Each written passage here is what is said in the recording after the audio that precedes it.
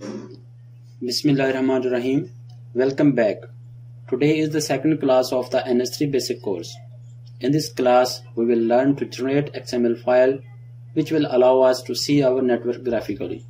Let's get started. Friends, it is a very simple. If you have NetN configuration, you just have to do two things. First, to add a header file, and second is name the XML file. And if you have not configured NetN yet, here is a link in the I button. From there you can see the complete procedure. So first of all, write here NetN module. I have already write it here, NetN module.h.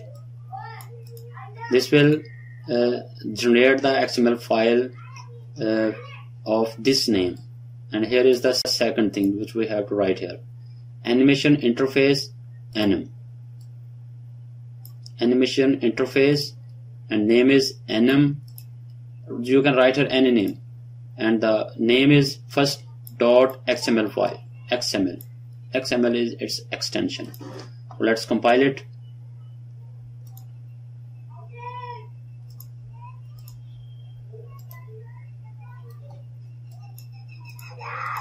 So just go to Scratch folder,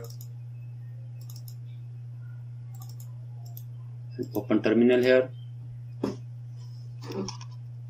Let me tell you something here. You do not need to rewrite the entire command whenever you want to run the program again. Just press the up arrow like this and you will see the all previous commands here like that. So here now we will press the enter.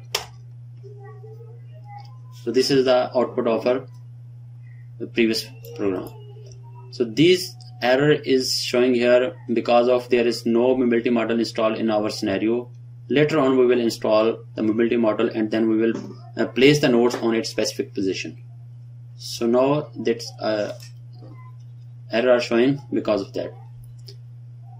For watching or for seeing the graphical view, we have to open the NetN. NetN is the built-in module of ns3, so we have to configure it before. I already mentioned here.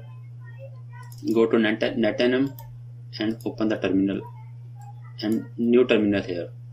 You can see the address of the location here. So here just write its opening command netn, press enter. Here this is the interface of netn. From this option we have opened the file which we are generating here. Go to ns3 folder and ns3.3 directory. So here there are many files which already generated by my code and we need to find the first .xml. So here is the file. So here you can see the two nodes here.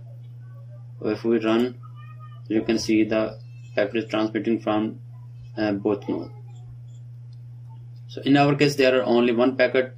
If we increase the packet, we will see the this arrow is moving here to here and many more time according to number of packets. Let's see it.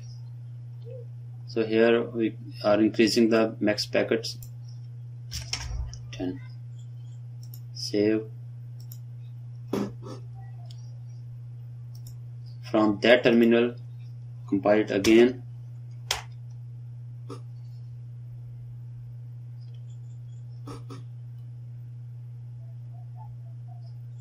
So now you can see the transmission occurred at many time according to our mentioned packet size, number of packets. Open netn and refresh the file.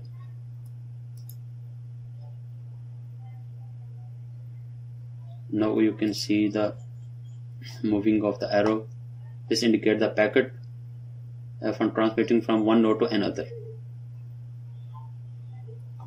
Guys, here here we can reduce or increase the size of the node, and also we increase the we change the color of the node.